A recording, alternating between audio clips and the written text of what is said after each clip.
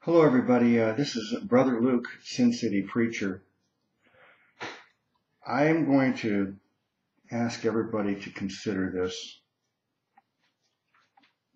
premise. You've heard these saying, "What would Jesus do?" People wear bracelets and necklaces, and it says WWJD.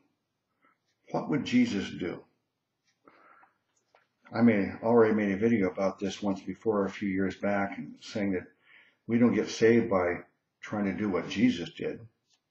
We get saved by believing in what did Jesus do. We believe in that he lived a perfect, sinless life. When we put our faith in him, we get credit for his righteousness. He died on a cross to pay for sins. When we believe in him, we don't have to pay for our sins because our faith in him, we get credit for his payment. So believing in what did Jesus do is essential for our salvation. But after we're saved, scriptures tell us that God says there are certain things we should do. And I believe that we can apply this saying, what would Jesus do in that way? Now, I know that there are some people who are saying that Jesus is not our example. He's not our pattern to follow, that the Apostle Paul is. And I don't agree with that. I think Jesus set us an example to follow.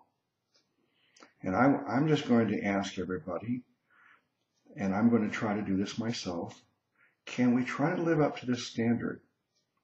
In all of our ministry work, in all of the videos that we produce on YouTube, let's ask ourselves, would Jesus make this video? If we produce a video and it cannot pass that test, I don't think we should upload it. If we cannot confidently say that Jesus would make that same video, Jesus would completely endorse that video, I say throw the video in the trash heap, don't upload it. That's what I'm going to try to do. Bless you all in the name of our great Savior God, Jesus Christ.